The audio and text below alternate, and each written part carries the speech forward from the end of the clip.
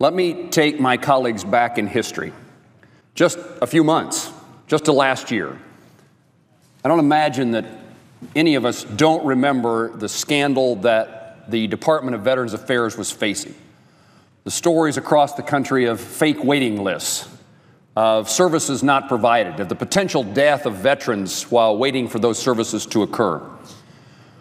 I also would think that at least many of my colleagues would agree that for much of the last few years, the United States Senate hasn't done much of the business it was designed to do and that needed to be done in our country. But I remember a day in August of 2014 in which the United States Senate, the U.S. House of Representatives, were successful in passing a bill. And it's somewhat embarrassing to me to be on the Senate floor praising the accomplishment of a bill passage. It's a significant part of what should be the normal course of business of the United States Senate. But those of us, and I would put all of my colleagues in this category, who care about the servicemen and women who sacrificed for the benefit of their fellow countrymen and came home to a Department of Veterans Affairs that failed to meet their needs.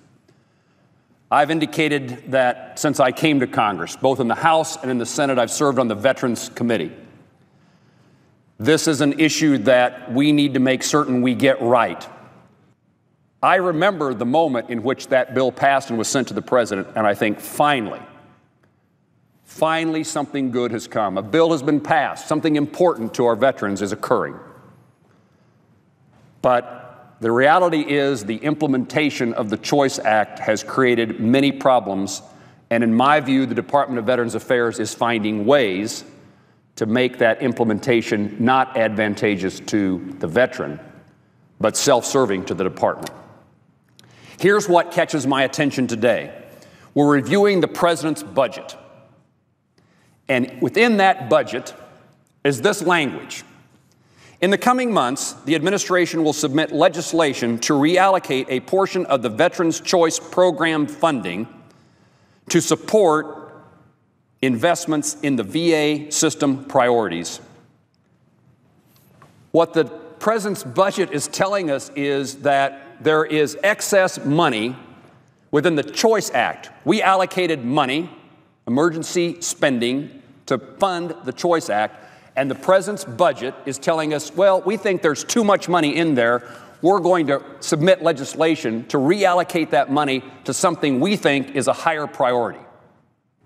Who would think? In fact, I admired Secretary McDonald in his early days at the department in which he talked about how the VA is going to serve the veteran. The decisions we make at the VA will be directed at how do we best care for our veterans. I respect Secretary McDonald for that attitude and approach, and I want the department to follow his lead in accomplishing that mission. But lo and behold, the president's budget says there's excess money that we now want to transfer to other priorities. So clearly it's not a funding issue. The department is making decisions for some reason, again, that makes absolutely no sense, defies common sense, and certainly doesn't put the veteran ahead of the Department of Veterans Affairs. I don't know what the story is that these kind of decisions would be made, but it certainly is worthy of the United States Senate to make certain that the department implements its moment of triumph, the Choice Act, in a way that benefits those we intended for the legislation to serve.